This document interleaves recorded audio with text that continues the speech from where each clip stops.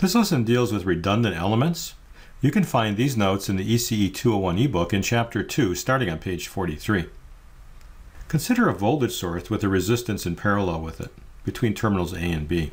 I want to show that you can replace this by an equivalent box between A and B, creating the same effect with just a voltage source V sub S. Now, why would that be true? To be equivalent, we must have the same voltage-current relationships for all possible values of V and I. So let's solve for the value of voltage and current in our box on the left-hand side, and then we'll show that it's equal to the one on the right-hand side. What I like to do here in solving equations is to try to do things in one line. So I'm solving for a voltage here. I'm going to make that a rise in voltage and set it equal to the drops around the loop. V is equal to V sub S. I went in a counterclockwise direction there to do that, but this gives me one equation in the unknown V in terms of the known V sub S. Do the same thing for the current. The current's leaving the node, so I'm going to make these two currents enter the node. So the value of I is equal to I sub S plus this current. And this current is the voltage in this direction divided by R. But that's the negative of V sub S. I then is equal to I sub S and then minus V sub S divided by R. I sub S is the current of a voltage source, and that's actually arbitrary or unspecified. It doesn't have a fixed relationship like a resistor does. So if you take a arbitrary number and subtract a number from it, you just get another arbitrary number. And so the current in this relationship then is really unspecified or arbitrary. So you could graph that. The voltage, V, is equal to V sub S. Suppose that's just a constant. And the current can be positive, it can be negative, and it can be zero. But this is our definition of an ideal voltage source. Recall that if you have a voltage source V sub S, the voltage here, of course, is V sub S, same wires, and then the current is an arbitrary or unspecified variable that will be determined by what you hook up to it. The graph of this then would be a fixed voltage V sub S, positive current, or a negative current, or zero. But these two pictures are identical, so therefore they're equivalent. This particular theorem you probably run into every day. This is the idea of plugging something in a wall outlet. You've got a voltage source, and you're plugging a refrigerator, television set, computer, and the voltage doesn't change. We say that R is a redundant element.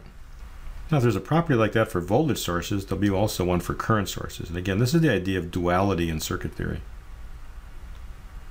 Let me state the theorem, and then we'll take a look at how to prove it. If I have a current source with anything in series with it, in this case a resistance R, I can replace that by just simply the current source itself. Now, these two boxes are not equal to each other, but they create the same effect at the outer terminals. And that's what it means to be equivalent. So again, let's see if we can show that this is true by plotting or calculating all of the voltages and currents that can occur at the terminals A and B.